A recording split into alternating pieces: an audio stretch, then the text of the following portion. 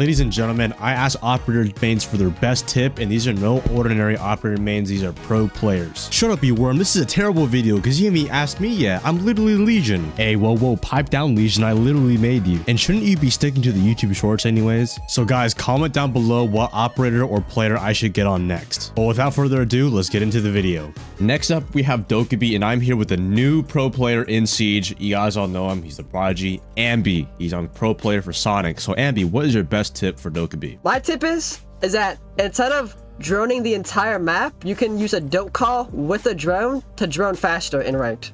That's my tip. I like that one. I love it too. So if I were to drone, right? Check it real out. Yeah, it's like so obvious. Oh, you hear him? You hear him? You hear him? You hear him? Nice.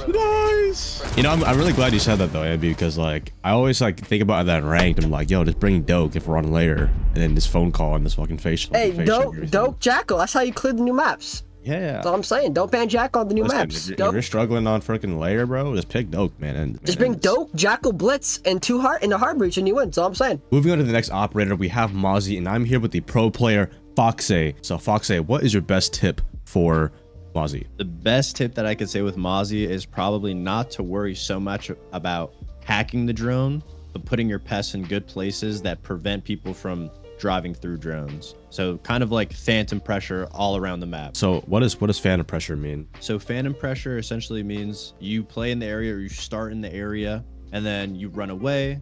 And now as an attacker, you think, wow, this area, like I need to drone it. I need to be careful on how I clear it because I don't want to just walk into somebody and die. So they waste extra time trying to get past your Mozzie pest, trying to drone the area, and you're not really there. So it's kind of just phantom pressure. It means exactly what like the term is. You're making it look like you're in the area, but you're in reality, you're long gone. You're just wasting the extra time, few little bit of seconds. Cool. You want to show us how to use some of your pests? First things first on Mozzie that a lot of people are probably doing wrong is I actually don't hack any drones in the prep phase at all. Off the start, what I'll usually do is just run around and try to shoot as many drones as possible. On Clubhouse, this is kind of how I play my Mozzie is I'll usually play around bar, and this will be like my starting point. And what I do with my pests, right, to create that phantom pressure, you come with strip.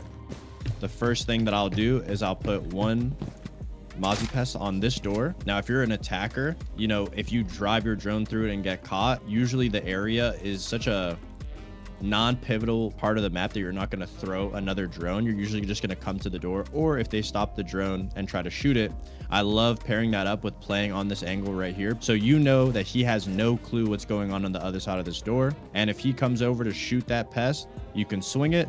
If he just blindly runs through and assumes it's clear, because like as an attacker, this hallway, if you get your drone all the way through strip, that's the hard part down. You never really expect somebody to be right in that corner. So usually most people will just, ego chow it and just push through, or just start shooting through the wall, and that's when you can like make the play to push up on them. And then also, like I said, as a Mozzie, I love playing in bar. The enemy team is going through garage side, they're up in master. If all of your teammates are up, usually 5 players downstairs in the site is very claustrophobic. What I love to do, and what you'll see other pro players do, is if there's like a minute 30 on the clock, they'll run all the way into strip knowing that the drone never crossed. So if no drone ever crossed, or this pest wasn't dealt with, you know that nobody's in this area. So then you can just walk over here, like play into strip, go for a late flank. If they try to work with moto on the moto hatch, you can easily just come up to the wall.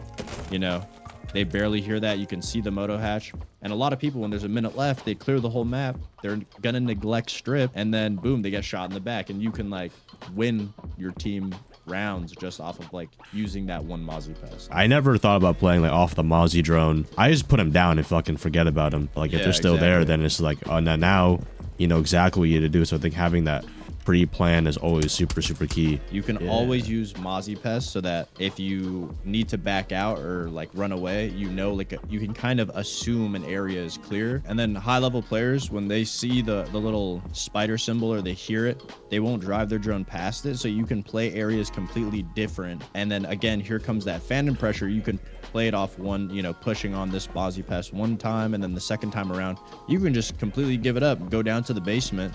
And now he's going to have to waste you know, 30 seconds, like an extra little bit of time to clear out the bathroom, clear out the strip, and just, he doesn't know if you actually are playing behind the Mozzie Pest. So it's really important not to just throw him down and not use him or not play off of him. Facts. Another thing to worry about with pests is usually putting them on a doorway. Yeah, most of the time you'll be able to stop or stall people going through, but when you play against high level players, they're usually going to be paying attention to something like that. So instead of putting, you know, a Mozzie Pest just kind of on the kitchen door right here to stall a kitchen drone, right? Somebody can shoot it from outside the hall. If somebody's in kitchen, most of the time they're not going to stop their drone there. You can put the spider actually on the water cooler right here. Obviously it's kind of sticking out a little bit. Let me redo that. But you put the spider in the path of where a drone's going to go. So most people, when they drive their drone through this door, they're not going to drive the drone wide like this. Like who the fuck does that? Sorry, I hope I can swear on your channel. Yeah, you're fine. People can swear.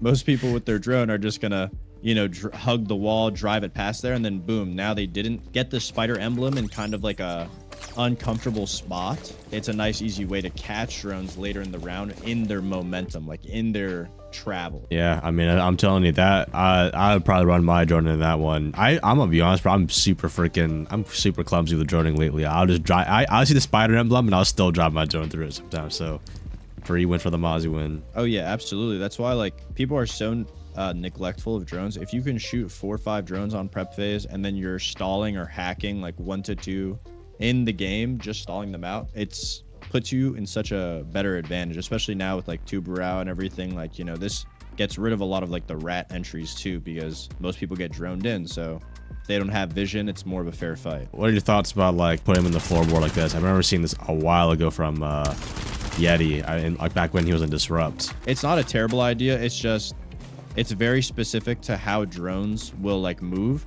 Like if you know, made a little hole right there and they drove the drone like to the left, it doesn't go through the floor. They would have to drive the drone directly above it. So I mean, it could work, but I think there's better areas where you could put the drone. For example, like instead of putting it right here, you know, if you want to catch one on kitchen, you put it on that, because everyone who's driving the drone through freezer is just driving a straight line right here. Or if it goes through the window, they're going to drive their drone past here. So you want to think of like the pathing of drones. So like obviously, like, you know, putting it in the floorboard can catch something, but I think there's a lot more creative ways and better ways to catch drones than putting it like in the floor. How about like if you capture a drone, like what do you do with the drone? Do you just fucking leave it alone, or you go for a C4? You go for turn your teammate in? Like, what should you kind of be doing with the drone? It's going to be very situational, but there are some maps where if you hack a drone and you're on the roam with a duo, you can use that drone for retakes. You can use that drone to scout out info and have your teammate play off of it. Again, like a lot of attackers, a lot of flank watchers, if a drone just comes through and scans you, you're kind of like, you know, what the fuck's going on? Like, this isn't normal. And then you're so confused with the drone that most people just don't really play behind drones on defense, so you don't know how to handle the situation. So it gets me a lot of free kills. I think anybody that is like a Mozzie main and they watch this video, bro, like, hey, even bro, next time I roam on kitchen, I'm picking Mozzie, bro. Like, usually I don't really like roaming a Mozzie, but like if I have a set strat like this where, you know, you early roam here, and if no one's here, then you hide strip side, you punch this hole, kill the moto guy. It's all like pre-planned. It's just like, it's just guaranteed, like guaranteed to kill, guaranteed time waste. I think that's super important on any kind of roam. Exactly. Yeah. Let me show you a nice little like duo strat that we actually ran sometimes. Yeah, show me, bro. In like comp games. So like with the Mozzie, right? Blue is a very common spot that a lot of players like to take. So the most common spot for a defender to play is on blue, obviously right here. So what you would do as the Mozzie is you put one pest right on that door, which from the window, I don't know if you want to show, from the window, you can't shoot it. Right, you can't shoot it, like just, you know, if you're trying to jump for your teammate. Wow. And then the other one, what I like to do with my Mozzie Pest to make sure it covers as much of the window as possible is instead of throwing it like something like that, which it covers a good amount, I'll usually just, you know, punch the window in the middle like that, and then make sure that it catches like everything. And so this is the strat, right? You get one pest there, one pest there. And so what I'll tell my teammate usually to do is to go prone right on this like under the window, and you can see the head of anybody who walks through blue. What? So I don't know if you want to go prone there. Dude, these So are a like drone- five tips in one room, bro. What the heck? So a drone that comes in, right? Like obviously like we're going to have to cosplay as drones. If a drone's coming in, there's a pest there. Most players will try to just hover the drone like around the area. And the first thing they're going to see is me on the stairs, Mozzie, right? And it would be almost impossible for the drone, even if they jump the drone through it and it gets pest, it's very difficult to see your other player in the corner. The idea is the drone may see the guy on the stairs and it's a bait. So as I'm the person right here, you know, you could go prone in that corner right there. I'm like the attacker. I'm like, oh shit, I'm about to like kill this guy. I walk up and my full focus is just looking at the stairs, and you have a like really easy, really clean headshot onto me, and I had no clue you were in that corner in the first place. Bro, you mind is like lending me your brain for a week, and then I can just like absorb everything, you know?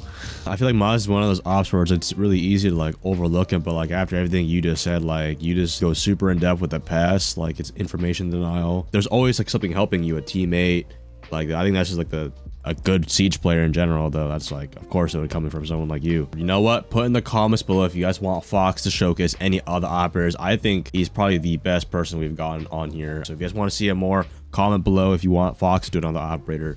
But thank you, Fox, for the Mozzie, and let's move on to the next op. For the next operator, we have Cade, and I'm here with a pro player on wildcard, and this is Packer. So Packer, what is your best tip for Cade? My best tip for Cade would be to Cade trick the wall on basement of Nighthaven. First step is you would like to throw a Cade on the wall, the single wall specifically, so they can't get it open. You would like to throw it on the wall so when they EMP this wall, they'll seem like they can get it. When they try putting another one down, you throw your Cade down, you pick up your other Cade that's EMP'd, and then since they'll EMP this new Cade, you'll throw down your other one, and then I'll make sure you get the thermite charge, and they'll seem like they can't open one of the walls out of the 2 walls they could choose from.